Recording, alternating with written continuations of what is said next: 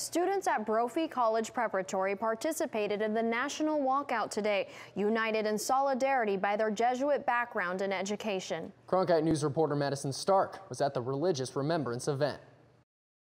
Hundreds of students gathered at Brophy College Preparatory in remembrance of the 17 Parkland shooting victims. We can come together as a community, a Catholic community, to live out our faith and help people who are obviously vulnerable in our community today. It's really important for us to stand in solidarity with others, but also to push forward for action for some change. Brophy President Adria Ranke was moved by her students' actions. We're a Jesuit school.